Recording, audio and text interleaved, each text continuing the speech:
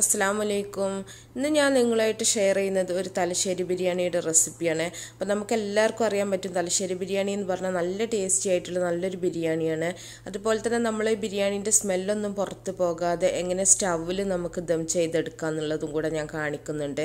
അപ്പോൾ എല്ലാവരും വീഡിയോ കണ്ട് നോക്കുക. എന്നിട്ട് നിങ്ങൾക്ക് ഇഷ്ടപ്പെട്ടാൽ നിങ്ങൾ ലൈക്ക് ചെയ്യുക, അതുപോലെ ഷെയർ ചെയ്യുക. അതുപോലെ നിങ്ങൾക്ക് എൻ്റെ ചാനൽ ഇഷ്ടമാണെങ്കിൽ നിങ്ങൾ സബ്സ്ക്രൈബ് ചെയ്യുക കേട്ടോ. അപ്പോൾ നല്ല ടേസ്റ്റി ആയിട്ടുള്ള നല്ലൊരു ബിരിയാണിയാണ്. അപ്പോൾ നേരത്തെ ഞാൻ ഒരുപാട് ബിരിയാണി റെസിപ്പികളൊക്കെ ഇട്ടിട്ടുണ്ട്. അപ്പോൾ നിങ്ങളെല്ലാവരും അത് കണ്ടു നോക്കുക, എന്നിട്ട് സപ്പോർട്ട് ചെയ്യുക. അപ്പോൾ അതെങ്ങനെ ചെയ്യുന്നത് നോക്കാം. ആദ്യം തന്നെ നമുക്ക് ചിക്കൻ ഒന്ന് മാരിനേറ്റ് ചെയ്ത് വെക്കാൻ വേണ്ടിയിട്ട് 1 കിലോ ചിക്കനെ കഷ്ണങ്ങളാക്കിയിട്ട് കഴുകിയെടുത്തിട്ടുള്ളതാണ്. ഇത് ഞാനൊരു പാത്രത്തിലേക്ക് ഇട്ട് കൊടുക്കുന്നുണ്ട്. ഇനി ഇതിലേക്ക് നമുക്ക് മസാലയ്ക്ക് ചതച്ച് വെച്ചിട്ടുള്ള കുറച്ച് വെളുത്തുള്ളി അതിൽ നിന്ന് തന്നെ എടുത്താൽ മതി കേട്ടോ. പിന്നെ അതിൽ നിന്ന് തന്നെ കുറച്ച് ഇഞ്ചി ചതച്ചത്, പിന്നെ ആവശ്യത്തിനുള്ള ഉപ്പിട്ട് കൊടുക്കുക നമുക്ക്. ഇനി ഒരു ചെറുനാരങ്ങയുടെ നീരാണ് ഞാൻ ഒഴിക്കുന്നത്, അല്ലെങ്കിൽ 1 ടേബിൾ സ്പൂൺ ചെറുനാരങ്ങ നീരും കൂടെ ഒഴിച്ചിട്ട് നന്നായിട്ട് തന്നെ നമുക്കിതൊന്ന് തേച്ച് വെക്കാം. ഇത് നമ്മൾ ഉള്ളി അരിയ എല്ലാം ഇത് കഴിയുമ്പോൾ തന്നെ നന്നായിട്ട് തന്നെ ഉപ്പൊക്കെ പിടിക്കും. ഇതിലേക്ക് മസാലകളൊന്നും ചേർക്കണ്ട കേട്ടോ. അതുപോലെ അങ്ങോട്ട് കുഴച്ച് വെച്ചാൽ മതി. നമുക്കിത് അടിച്ച് വെക്കാം. ഇനി നമ്മൾ ചെയ്യുന്നത് ഉള്ളി പൊരിച്ചെടുക്കുകയാണ് ബിരിയാണിയിലേക്കുള്ള. അതിന് വേണ്ടിയിട്ടൊരു പാത്രത്തിലേക്ക് ഞാൻ ഓയിൽ ഒഴിക്കുന്നുണ്ട്. ഇതിലേക്ക് 1 ടേബിൾ സ്പൂൺ നെയ്യും കൂടെ ചേർത്ത് കൊടുക്കുന്നുണ്ട്. ഞാൻ 6 kg നെയ്യാണ് എടുത്തിട്ടുള്ളത് കേട്ടോ. ഇതിൽ നമ്മൾ ആദ്യം അണ്ടിപ്പരിപ്പ് മുന്തിരി നമുക്കിതൊന്ന് വറുത്ത് കോരണം. അണ്ടിപ്പരിപ്പ് ഒന്ന് ചെറുതായിട്ടൊന്ന് ബ്രൗൺ ആവുന്ന സമയത്ത് നമുക്ക് കിസ്മിസും കൂടെ ഇട്ട് കൊടുക്കാം. എന്നിട്ട് ഇത് രണ്ടും കൂടെ നന്നായിട്ടൊന്ന് വറുത്തിട്ട് നമുക്ക് കോരി മാറ്റാം. ഇനി ആ ഓയിൽക്ക് തന്നെയാണ് നമ്മൾ ഒരു 5 വലിയ ഉള്ളി ചെറുതാക്കി അരിഞ്ഞെടുത്തിട്ടുള്ളത് ചേർത്ത് കൊടുക്കുന്നത്. ഈ 5 ഉള്ളി എടുക്കാൻ കാരണം നമുക്ക് ചോറ് ഗാർണിഷ് ചെയ്യാനും വേണം, അതുപോലെ തന്നെ നമ്മുടെ ചിക്കൻ്റെ മസാലയിലേക്കും വേണം കേട്ടോ. അത് ഇതിനവർ പറയുന്നത് പിസ്ത എന്നാണ് തലശ്ശേരിക്കാർ പറയുന്നത്. ഉള്ളി പൊരിച്ചെടുത്ത് ഇട്ട് കൊടുക്കുക, ഇതിന് പിസ്ത ഇട്ട് കൊടുക്കുക എന്നാണ് പറയാറുള്ളത്. അപ്പോൾ ഉള്ളി ആയിട്ടുണ്ട്, ചെറിയ തീയിലിട്ടിട്ടാണ് ഞാനിത് മൊരിച്ചെടുത്തിട്ടുള്ളത്. ഇത് കോരി മാറ്റിയിട്ടുണ്ട്. ഇനി ഈ ഓയിൽ നമുക്ക് ചിക്കൻ മസാല ഉണ്ടാക്കാൻ വേണ്ടിയിട്ട് മാറ്റി വെക്കാം കേട്ടോ. ഇനി അതേ പാത്രത്തിലേക്ക് 1 ടേബിൾ സ്പൂൺ നെയ്യ് ഇട്ട് കൊടുത്തിട്ട് നമുക്ക് ചോറ് റെഡിയാക്കാൻ വേണ്ടിയിട്ടാണ്. ഇതിലേക്ക് 1 കഷ്ണം പട്ട ഇട്ട് കൊടുക്കുന്നുണ്ട്, അതുപോലെ 3 ഏലക്ക, 4 ഗ്രാമ്പു ഇട്ട് കൊടുത്തിട്ടുണ്ട്. ഇനി ഇതിലേക്ക് നമുക്ക് അരിക്ക് ആവശ്യമായിട്ടുള്ള വെള്ളം ഒഴിച്ചു കൊടുക്കാം. 1 കപ്പ് അരിക്ക് 1.5 കപ്പ് വെള്ളം എന്നുള്ള രീതിയിലാണ്. അപ്പോൾ 4 കപ്പ് അരിക്ക് 6 കപ്പ് വെള്ളമാണ് ഞാനിപ്പോൾ ഒഴിച്ചു കൊടുത്തിട്ടുള്ളത്. ഇതിലേക്ക് ഉപ്പ്, അതുപോലെ കുറച്ച് മല്ലിയില അരിഞ്ഞത്, അതുപോലെ തന്നെ 1 ചെറുനാരങ്ങയുടെ നീരും കൂടെ ഞാൻ ഒഴിച്ചിട്ടുണ്ട്. ഇനി നമുക്ക് വെള്ളം തിളച്ചിട്ട് വേണം നമ്മൾ അരി ഇട്ട് കൊടുക്കാൻ കേട്ടോ. അപ്പം നിങ്ങൾ ഈ അരി വറുത്തിട്ട് വേണമെങ്കിൽ നിങ്ങൾക്ക് ചോറ് അങ്ങനെ റെഡിയാക്കുക, ഇല്ലെങ്കിൽ ഇതുപോലെ റെഡിയാക്കുക. അപ്പോൾ ഞാനൊരു 15 മിനിറ്റ് കുതിർത്ത് വെച്ചിട്ടുള്ള അരിയാണ്. ജീരകശാലൻ്റെ അരി തന്നെ എടുക്കുക കേട്ടോ. കൈമാരി വെച്ചിട്ട് തന്നെ അവർ ചോറ് ഉണ്ടാക്കാറുള്ളൂ. അപ്പോൾ അത് വെച്ചിട്ട് തന്നെ നമ്മൾ ചെയ്യുക, ബസ്മതി എടുക്കരുത്. നമുക്ക് നന്നായിട്ടൊന്ന് ഇളക്കി കൊടുക്കാം. അവർ വറുത്തിട്ടും വെക്കാറുണ്ട്, ഇതുപോലെയും ചെയ്യാറുണ്ട്. അപ്പോൾ നിങ്ങൾ അരി വറുത്തിട്ട് അങ്ങനെ വേണമെങ്കിൽ നിങ്ങൾക്ക് വെക്കാം. അതിന് മുമ്പ് ഞാൻ ചെയ്തിട്ടുണ്ട്. അപ്പോൾ എൻ്റെ മുമ്പത്തെ ബിരിയാണി റെസിപ്പി കണ്ടു നോക്കുക കേട്ടോ, അതിൽ ഞാൻ ചെയ്തിട്ടുണ്ട്. അപ്പോൾ തിളച്ചതിന് ശേഷം നമ്മൾ അടച്ച് വെച്ചിട്ട് ചെറിയ തീയിലിട്ട് വെക്കുക. അപ്പോൾ നമ്മുടെ ചോറ് റെഡി ആയിട്ടുണ്ട്. അപ്പോൾ ഞാനൊരു 2 പ്രാവശ്യം തുറന്നിട്ടൊന്ന് ഇളക്കി കൊടുത്തിട്ടുണ്ടായിരുന്നു കേട്ടോ. അപ്പോൾ നമ്മുടെ ചോറ് റെഡി ആയിട്ടുണ്ട്. ഇത് നമുക്ക് ഒരു ഭാഗത്തേക്ക് മാറ്റി വെക്കാം.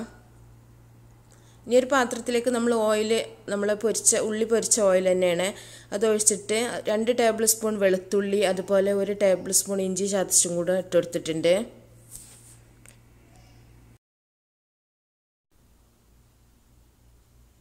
ഇതിൻ്റെ പച്ചമണം പോകുന്നവരെ നമുക്കൊന്ന് വഴറ്റി കൊടുക്കാം.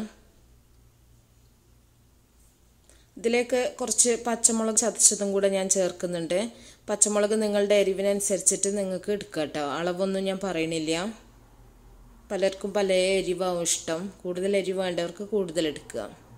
അപ്പം ഇത് നമുക്ക് നന്നായിട്ടൊന്ന് വഴറ്റി കൊടുക്കാം. എല്ലാത്തിൻ്റെയും പച്ചച്ചോവ പോകുന്നവരെ ഒന്ന് വഴറ്റുക കേട്ടോ. ഇതിലേക്ക് കുറച്ച് കറിവേപ്പിലയും കൂടെ ഇട്ട് കൊടുക്കുക. കറിവേപ്പില നിർബന്ധമൊന്നുമില്ല, ഇട്ട് കൊടുക്കുകയാണെങ്കിൽ നല്ല ടേസ്റ്റാണ് കേട്ടോ. ഇതിലേക്ക് 1 ഉള്ളിയാണ് ഞാൻ ചേർത്ത് കൊടുക്കുന്നത്. മസാലയിലേക്ക് ആകെ 1 ഉള്ളി ചേർക്കണുള്ളൂ കേട്ടോ. വേറെ നമ്മൾ ചേർക്കുന്നത് നേരത്തെ പൊരിച്ച് വെച്ചിട്ടുള്ള ഉള്ളിയാണ്. അപ്പോൾ ഇതിലേക്ക് ആകെ 1 ഉള്ളി മാത്രം മതി. ഇത് നമുക്കൊന്ന് ചെറുതായിട്ടൊന്ന് വഴന്ന് വരെ ഒന്ന് മൂപ്പിച്ചെടുക്കാം. ഇതിലേക്ക് നമ്മൾ നേരത്തെ ഉപ്പും ചെറുനാരങ്ങ നീരും ഇഞ്ചി വെളുത്തുള്ളിയൊക്കെ പുരട്ടി വെച്ചിട്ടുള്ള ചിക്കന് ഇട്ടുകൊടുക്കുക. എന്നിട്ട് നമുക്കിത് നന്നായിട്ടൊന്ന് ഇളക്കി കൊടുക്കാം. ചെറുതായിട്ടൊന്ന് ചിക്കനിലെ വെള്ളമൊക്കെ ഒന്ന് ഇതായി വരുന്നവരെ നമുക്കിതൊന്ന് ഇളക്കി കൊടുക്കാം. ഇതിലേക്ക് ഒരു 1/2 ടീസ്പൂൺ മഞ്ഞൾപ്പൊടിയാണ് ചേർക്കുന്നത്. അല്ലാതെ നമ്മൾ മുളക് പൊടിയോ മല്ലിപ്പൊടിയോ ഒന്നും ചേർക്കണില്ല കേട്ടോ. മഞ്ഞൾപ്പൊടി മാത്രമേ ചേർക്കുന്നുള്ളൂ. ഇതിലേക്ക് ഒരു 3 തക്കാളി ഞാൻ ഇട്ടുകൊടുത്തിട്ടുണ്ട്. വലിയ തക്കാളി ആണെങ്കിൽ 2 തക്കാളി മതി. അപ്പോൾ ചെറിയ തക്കാളി ആണെങ്കിൽ 3 തക്കാളി ചേർത്ത് കൊടുക്കുക. അപ്പോൾ ഞാൻ ഈ പറയുന്ന അളവുകളൊക്കെ ഞാൻ ഡിസ്ക്രിപ്ഷനിൽ കൊടുക്കാം കേട്ടോ. ഇതിലേക്ക് ആവശ്യത്തിനുള്ള ഉപ്പ് ഇട്ട് കൊടുക്കുക. അതുപോലെ 2 ടേബിൾ സ്പൂൺ തൈരും കൂടെ ചേർത്ത് കൊടുക്കുന്നുണ്ട്. എന്നിട്ട് നമുക്ക് നന്നായിട്ടൊന്ന് മിക്സ് ചെയ്യാം. ചിക്കനിൽ നമ്മൾ നേരത്തെ ഉപ്പിട്ടിട്ടുണ്ടായിരുന്നു. അപ്പോൾ മസാലക്ക് ആവശ്യമായിട്ടുള്ള മാത്രം ഉപ്പ് ഞാൻ ഇട്ട് കൊടുത്തിട്ടുള്ളൂ കേട്ടോ. ലാസ്റ്റ് നിങ്ങൾ നോക്കുക ഉപ്പുണ്ടോയെന്ന്, ഇല്ലെങ്കിൽ കുറച്ചും കൂടെ ഇട്ട് കൊടുക്കുക. എന്നിട്ട് നമുക്ക് നന്നായിട്ടൊന്ന് ഇളക്കി മിക്സ് ചെയ്യാം. അപ്പം ഇതിലേക്ക് മല്ലിയൊന്നും ചേർക്കരുത് കേട്ടോ. മല്ലിയൊക്കെ ചേർത്താൽ ആ ഒരു മസാലേൻ്റെ ആ ഒരു ടേസ്റ്റ് ആവും. ഒരു 2 ടേബിൾ സ്പൂൺ ഗരം മസാലയും കൂടെ ഇട്ട് കൊടുക്കുന്നുണ്ട്. ഈ ഗരം മസാലൻ്റെ റെസിപ്പി ഞാൻ നേരത്തെ അപ്ലോഡ് ചെയ്തിട്ടുണ്ട്. അപ്പോൾ കാണാത്തവരുണ്ടെങ്കിൽ കണ്ടു നോക്കുക കേട്ടോ. അപ്പോൾ അതിൻ്റെ ലിങ്ക് ഞാൻ ഡിസ്ക്രിപ്ഷനിൽ കൊടുക്കാം. നമ്മളെല്ലാ ദം ബിരിയാണിക്കും ചെയ്യാൻ പറ്റും നല്ലൊരു ഗരം മസാലയാണ്. അതുപോലെ ഇതിലേക്ക് ആവശ്യത്തിനുള്ള മല്ലിയില പുതിനയില ഇട്ടെടുക്കുക. അതുപോലെ നമ്മൾ നേരത്തെ പൊരിച്ച് വെച്ചിട്ടുള്ള ഉള്ളി, ഇതിൻ്റെ 1/4 ഭാഗം നമ്മൾ ഈ മസാലയിലേക്ക് ചേർക്കുക. ഒരു 1/4 ഭാഗം നമുക്ക് മാറ്റി വെക്കുക ചോറ് ഗാർണിഷ് ചെയ്യാൻ വേണ്ടിയിട്ട്. അപ്പോൾ ഈ പൊരിച്ച ഉള്ളി ഈ പിസ്ത ചേർക്കുമ്പോഴാണ് നല്ല ടേസ്റ്റ് നമ്മളുടെ ഈ ചിക്കൻ മസാലയ്ക്ക് കിട്ടുന്നത് കേട്ടോ. ഇത് പ്രത്യേകം ശ്രദ്ധിക്കുക. നമ്മൾ ഉള്ളി സാധാരണ വഴറ്റിയെടുക്കുന്നേക്കാളും ടേസ്റ്റാണ് ഇങ്ങനെ പൊരിച്ച ഉള്ളി ലാസ്റ്റ് നമ്മൾ ചേർക്കുന്ന സമയത്ത്. ഇതും കൂടെ ചേർത്തിട്ട് നമുക്ക് മസാല നന്നായിട്ട് തന്നെ ഒന്ന് മിക്സ് ചെയ്ത് കൊടുക്കാം. അപ്പോൾ നല്ലൊരു സ്മെല്ലാണ് ഗരം മസാലയും മല്ലിയിലയും പുതിനയിലയും ഉള്ളി പൊരിച്ചതൊക്കെ കൂടെ ചേർക്കുന്ന സമയത്ത്. ഇനി ഇതിലേക്ക് നമ്മൾ നേരത്തെ വേവിച്ച് വെച്ചിട്ടുള്ള ചോറാണ് ഇട്ട് കൊടുക്കുന്നത്.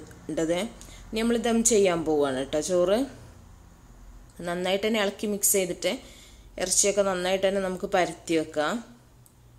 നമ്മൾ ചെറിയ തീയിലാക്കിയിട്ട് വേണം ഇത് ചെയ്യാനായിട്ട്. ഇനി നമ്മൾ നേരത്തെ വേവിച്ചിട്ടുള്ള ചോറാണ് ഇട്ട് കൊടുക്കുന്നത്. ചോറ് നമുക്കറിയാം ഓരോ ലെയറുകളായിട്ടാണ് നമ്മൾ ദം ചെയ്യേണ്ടത്, ഇട്ടുകൊടുക്കേണ്ടത്. അപ്പോൾ നേരത്തെ ഞാൻ ബിരിയാണി ചെയ്യുന്ന ഇതിലൊക്കെ ഞാൻ വിശദമായിട്ട് കാണിച്ചിട്ടുണ്ട്. ഓരോ ലെയറും പരത്തി കൊടുത്തിട്ട് ഇതിൻ്റെ മേലെ ഉള്ളി പൊരിച്ചത്, അതുപോലെ അണ്ടിപ്പരിപ്പ്, മുന്തിരി, കുറച്ച് മല്ലിയില പുതിനയില ഒക്കെ ഇട്ട് കൊടുക്കുക. വീണ്ടും നമ്മൾ അടുത്ത ലെയർ ചോറ് ഇട്ട് കൊടുക്കുക. അങ്ങനെ അവസാനത്തെ ലെയർ ഇട്ട് കൊടുത്തിട്ട് നമ്മൾ കുറച്ച് ഗരം മസാലയും കൂടെ ഇട്ട് കൊടുക്കുന്നുണ്ട്. കുറച്ച് മല്ലിയില, അതുപോലെ തന്നെ ഉള്ളി പൊരിച്ചത്, അണ്ടിപ്പരിപ്പ്, മുന്തിരി.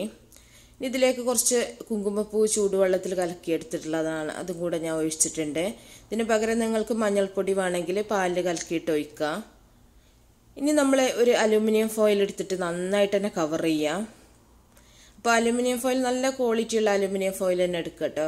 അപ്പം നല്ല ചൂടായാലും അത്ര പ്രശ്നമൊന്നുമില്ല. ക്വാളിറ്റി കുറഞ്ഞതാണെങ്കിൽ ചൂടായി കഴിഞ്ഞിട്ടുണ്ടെങ്കിൽ അത് പറ്റൂല കേട്ടോ. അപ്പം നല്ല ക്വാളിറ്റി ഉള്ള തന്നെ എടുക്കുക. ഇല്ലയെന്നുണ്ടെങ്കിൽ നിങ്ങൾ നല്ലൊരു കട്ടിയുള്ള കോട്ടൺ തുണി വെച്ചിട്ട് നന്നായിട്ട് തന്നെ കവർ ചെയ്യാം. എന്നിട്ട് നമ്മൾ അത് കവർ ചെയ്തതിന് ശേഷമാണ് നമ്മൾ ഇതുപോലെ അടപ്പ് വെച്ചിട്ട് അടച്ചു കൊടുക്കേണ്ടത്. ഇതിൻ്റെ മുകളിൽ നമുക്ക് എന്തെങ്കിലും ഒരു വെയിറ്റ് വെച്ച് കൊടുക്കുക. അപ്പോൾ ഇതിൻ്റെ സ്മെല്ല് പുറത്തേക്കൊന്നും പോവില്ല കേട്ടോ.